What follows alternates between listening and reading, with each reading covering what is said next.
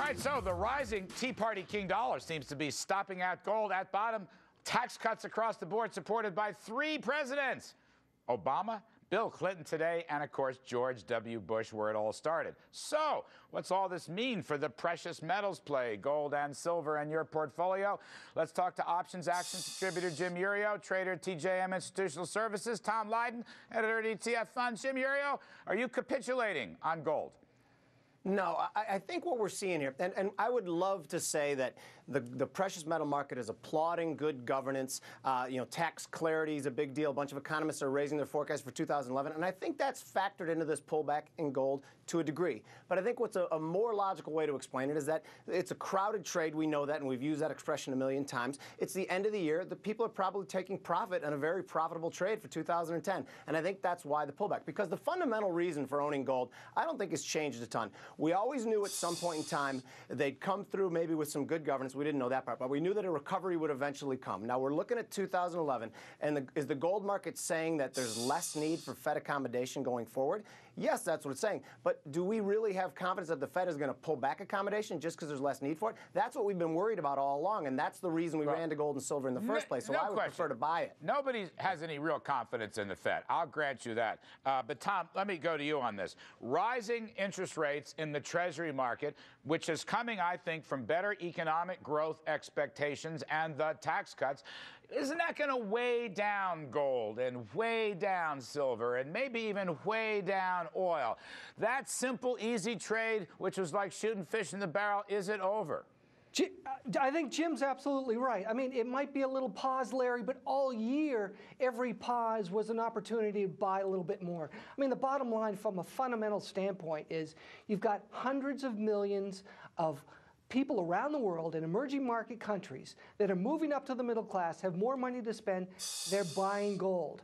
And the World Trade Council said the #1 reason gold was going up so far this year was money going into ETFs. People today have more access to gold, and with over $65 billion of gold sitting in vaults in London and Switzerland, I don't think we're going to turn this thing around anytime soon. I don't like these flow reasons. I mean, look, Jim Urio, there's an interesting wrinkle here. I expected you to be all over this, knowing your trading acumen. Silver and gold, precious metals went down this week, but copper and the raw materials index went up. That tells me industrial materials and stocks can do well in a pro-growth environment, but that doesn't mean that gold and silver have to go up. Maybe we've seen the last of the Bernanke QE2. Maybe the tax cuts take him out of play. Maybe Dr. Ron Paul's going to take him out of play.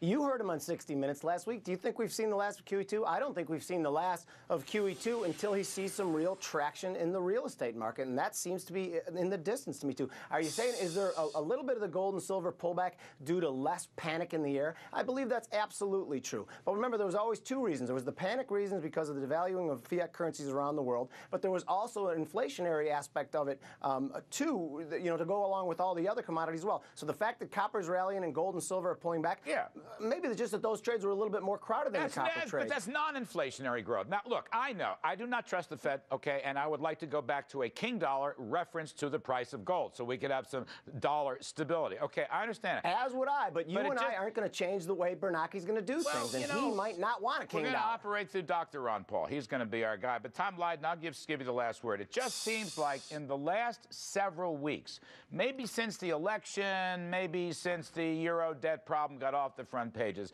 the atmosphere of buy dollars, buy gold, buy silver, it seems like that has cooled quite a bit. Even maybe the oil trade has cooled. I'll give you the last word, Tom. Sure. Well, part of that, Larry, is the stock market's moving. Yes. And you're starting to get a little bit of euphoria.